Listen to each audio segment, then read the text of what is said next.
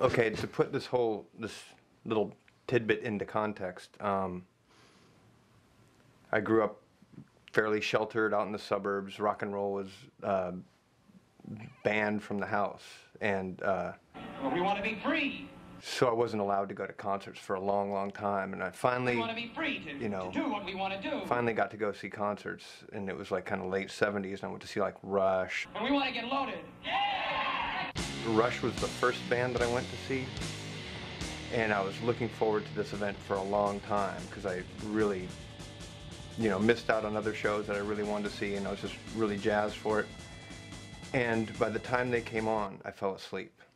Jesus, take me to a higher place. I saw a couple other arena shows, like the Kinks, who were pretty good, but it was just really passive, sitting down, far ways away.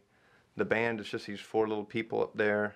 And then in the summer of 1980, I saw Devo at the Showbox.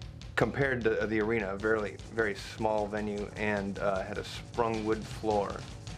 The whole audience was bouncing up and down in unison. It was like everyone was participating in this event. It wasn't just about seeing this band on stage, but it was, I don't know, it was one of the most funnest things I've ever experienced, and it was a complete eye-opener and a mind-blower.